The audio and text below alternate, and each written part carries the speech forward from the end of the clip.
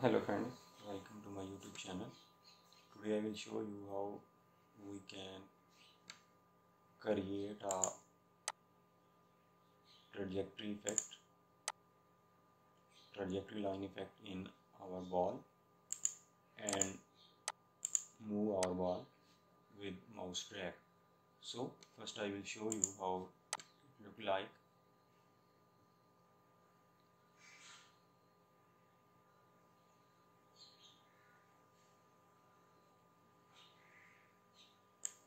Now you see that with my mouse, when I click the trajectory line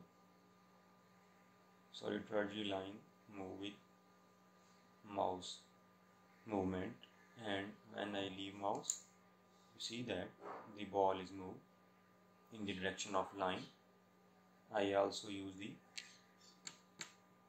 line render and trail render to show some effect on it. So first I will show you how we create this type of scene. So let's get started. First I have created a simple bottom scene with box sprite and attach a box collider 2D with it, and copy this bottom and move it to the top, and same for left and right side. The next scene sprite is our ball that I have get from internet, and I am use a script, a line render and a trail render with it. So first I will show you. I have attached a circle collider 2D with it and give a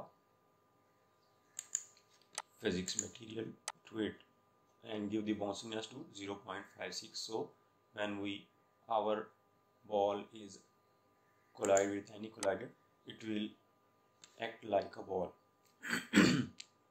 Sorry for that. And next thing is real body 2D and a line render component. I have changed its width to 0.5 and change the line position, and I have attached a material to it. Simply right click, create material and change type to unlit and transparent cutout. And in texture I have get this arrow sprite, and simply you have to click on repeat and apply. By default is clamp. You can click on repeat and apply, then go to the material and drag and drop this sprite in our material. Now you see that it will create a material for us. Now go to line render and drag and drop this material and change the texture mode to tile. Now this is for line render. The other component that we have used is trail render. This component I have attached simply and change its color to use a gradient for it, and change the time to 0.5. Now the trail render will work fine for us. Now let's go to the script side.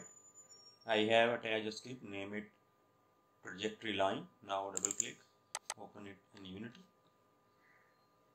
First I have create a power, name it public float, power is equal to 5. Component line render, name it LR, rigid body RB, vector to start drag position. So we can note our drag position when we click our mouse and drag the mouse.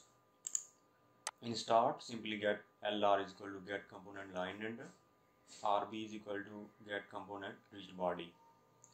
In update method, simply if input dot get mouse button down, we have to note the point of our mouse. So simply start drag position is equal to camera dot main dot screen toward point and get the input dot mouse position.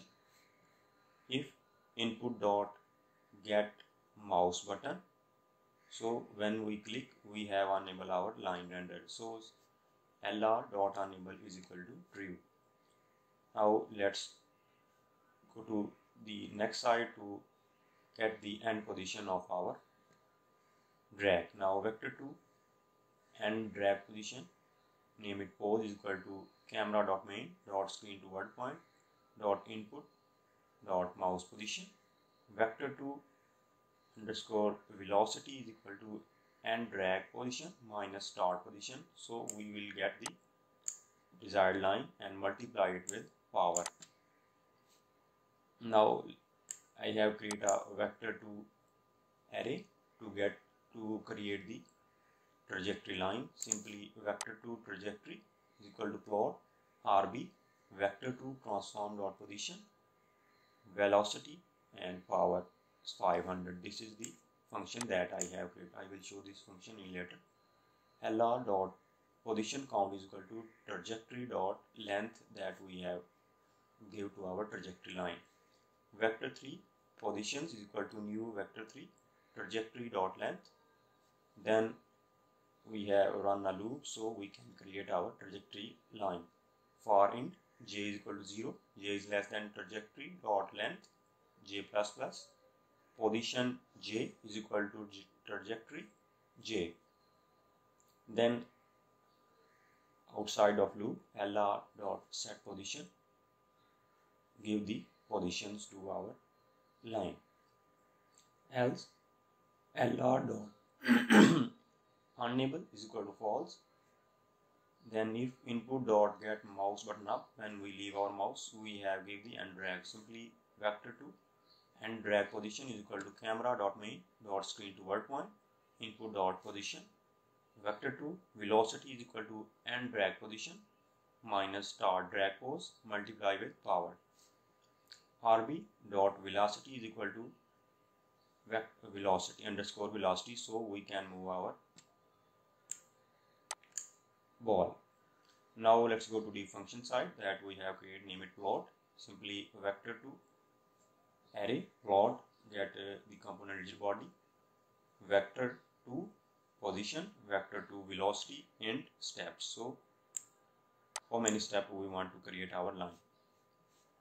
Vector to result is equal to new vector to steps float time step is equal to time dot fixed delta time divided by fixed to dot velocity iterations.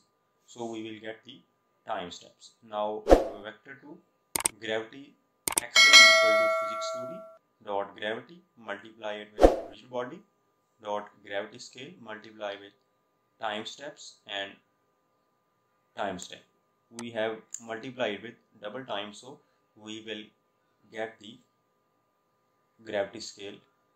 You can multiply it with single time as you wish. Float drag is equal to 1f minus time step multiply with real body dot drag.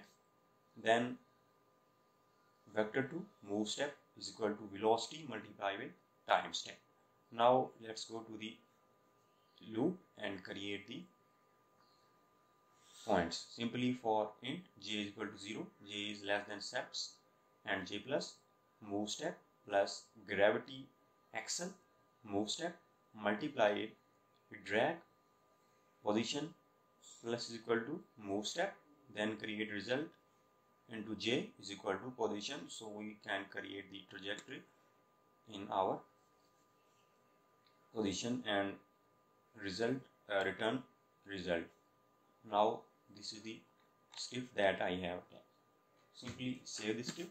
Let's go to the Unity, drag and drop this script to our ball and change its power. I have changed it to 9 or 8 something. Now let's play and see how it works. Now you see that when I move mouse, the ball will move and our tail render will also have any question or suggestion, you can leave a comment. If you like this video, subscribe to my channel and share this video.